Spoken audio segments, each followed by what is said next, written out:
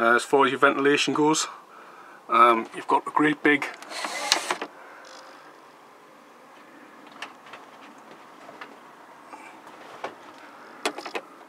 roof opening there with screens that shuts it off for night time. Pull it across to stop the flies, and we've also finally learned the trick of putting some covers on there, and it stops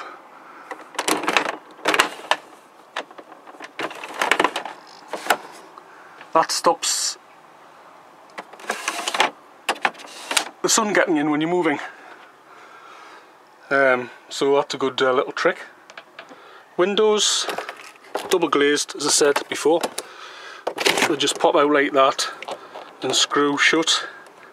They've all got blinds that you pull down to stop the flies, and then for night time they've got those down, and they've got those all the way around, including the front. Every window has got shades and they go all the way around to the front.